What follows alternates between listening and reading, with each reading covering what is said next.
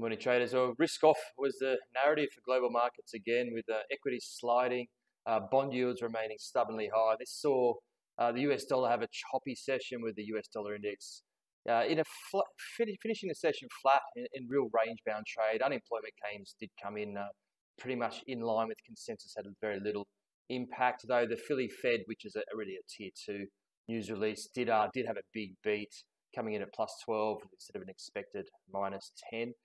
So highest print since April 2022. This, along, I guess, with stubbornly high yields and the general risk-off background, saw the US dollar reverse some early weakness on the yuan intervention headlines, with the dollar index pushing its head above that resistance of the July highs before stalling.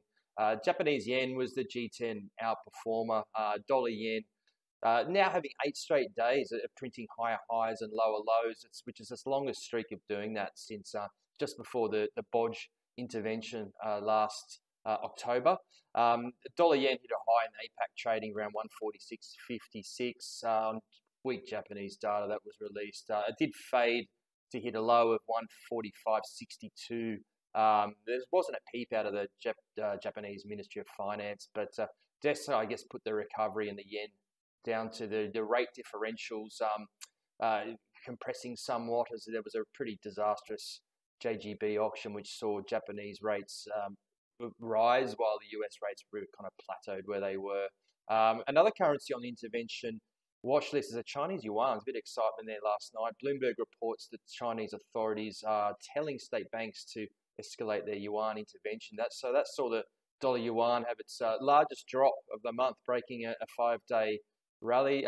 There's also theories floating around that Chinese authorities are funding the yuan intervention through selling US treasuries, which should explain the bear market in US treasuries somewhat, and the higher yields that come along with that.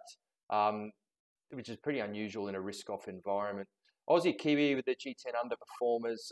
Aussie underperforming the New Zealand dollar after a big miss in the Aussie employment report, where unemployment unexpectedly rose to 3.7% and jobs fell 15,000 or so instead of going up 15,000. So definitely a big miss there.